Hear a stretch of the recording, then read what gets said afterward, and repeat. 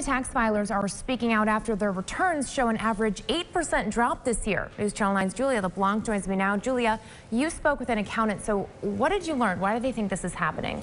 Well, Nicole, this is really the first full year that we're actually seeing some of these changes that the Tax Cuts and Jobs Act is bringing to some of our returns. One local accountant tells me since it's so new to us, most people haven't properly prepped for the tax season.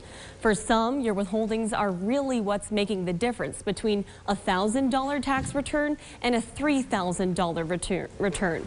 Bob Mattice says since the tax tables are lowered, yes, you may see a smaller refund, but you're getting less money taken out of your paycheck, meaning you're taking more money home at the end of each pay period. And depending on your needs, Mattice says it's a decision of whether you want that money now or later. I was telling my people, call me in September. Let's look at things. If it looks like you're going to be into a position where you're going to pay, we have a whole quarter to adjust your withholdings. Now, this is the largest tax overhaul we've seen in more than 30 years. And coming up at 11, we'll show you how it's impacting people in our community. Nicole. Well, Julia, thank you. And keep in mind your deadline to file those taxes is Monday, April 15th.